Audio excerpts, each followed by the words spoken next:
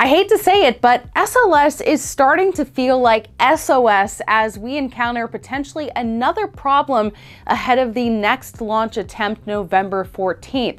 If you've been following the saga of trying to launch this NASA moon rocket, you know that we've had many scrubs and delays, actually delays since 2017, believe it or not.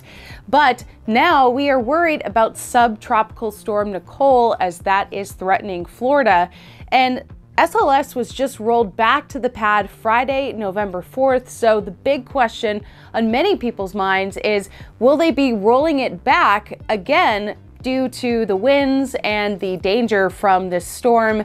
As of now, they say no. So if you'll remember, they rolled SLS back to the VAB during Hurricane Ian, but with subtropical storm Nicole, NASA says they will keep the $4.1 billion rocket out on the pad, at least for now. So for now, the SLS rocket sits awaiting the Artemis 1 mission at launch pad 39B, but we're getting more concerned as the storm begins to strengthen. NASA's primary concern is those winds. Don't get me wrong, the SLS rocket structure is strong, but the wind can still affect some more sensitive elements. Eric Berger wrote a great article on this recently on Ars Technica, and he says, according to SLS rocket's chief engineer John Blevins, this rocket can withstand wind gusts of up to 74.1 knots. Of course, knots are used in meteorology and maritime navigation. They are equal to 1 nautical mile per hour. So in this case, SLS can withstand gusts up to 85 miles per hour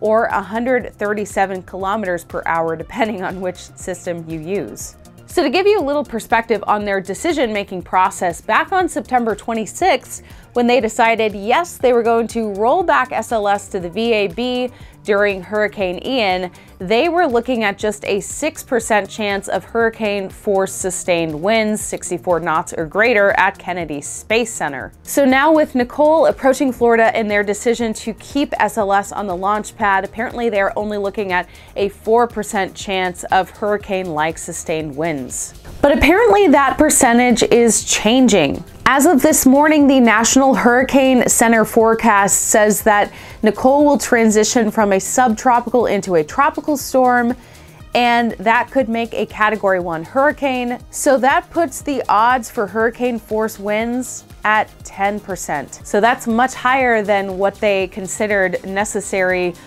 to roll back during Hurricane Ian at only just 6%.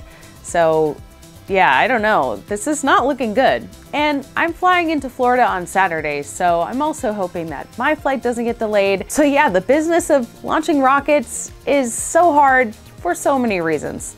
So as we know, we have November 14th, the 16th, and the 19th as possible launch windows for SLS. I'm really hoping that it goes because it sounds like there's not a lot of money and not a lot of time left to make this thing happen. So I want to know from you in the comments, are you worried about the weather affecting the next launch attempt for Artemis? Is this something that you're following? Do you plan to be there? So yeah, let me know in the comments. I hope that you enjoyed this update. I mean, unfortunately, it's not the greatest news, but I want to keep you afloat on what is going on. So I will see you in the next video. Make sure to like this video and subscribe to Ellie in Space if you haven't already.